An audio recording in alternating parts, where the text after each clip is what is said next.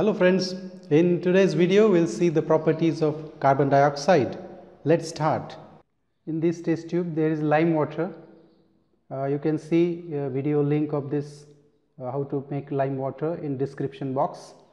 In this middle test tube there is dilute hydrochloric acid, and here on this filter paper I have taken calcium carbonate powder.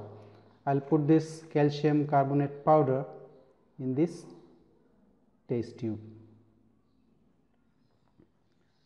This is a gas tube fitted in a rubber cork.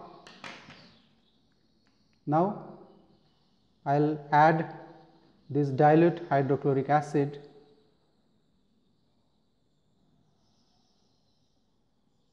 on this calcium carbonate powder.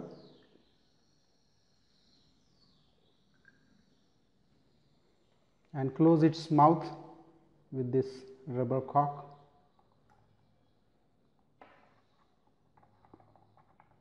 And put its other end. See, the bubbles are coming out in lime water, and the color of lime water is changing. It's turning white. See, carbon dioxide is passing through this gas tube and the color of lime water has turned milky, because carbon dioxide mixed with lime water and precipitate of calcium carbonate is formed, and hence this lime water has turned milky. Now we'll have few more tests.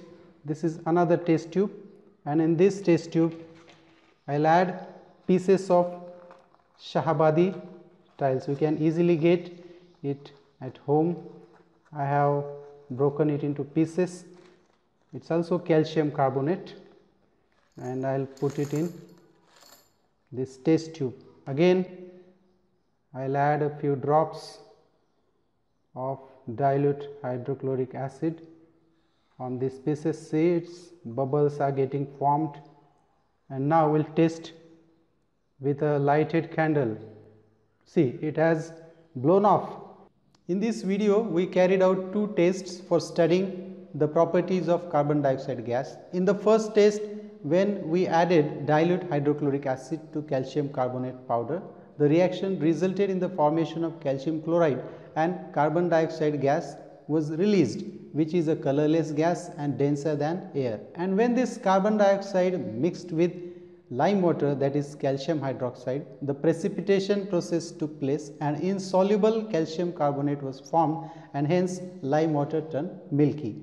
And in second test, when we poured hydrochloric acid on Shahabadi tiles, calcium chloride was formed and CO2 got released. And when I brought lighted candle near the mouth of the test tube, it got blown out, because carbon dioxide gas displaced oxygen, and it proved that it doesn't help combustion. And the suggestion for the students is that carry out this experiment under the supervision of your teachers. Thank you.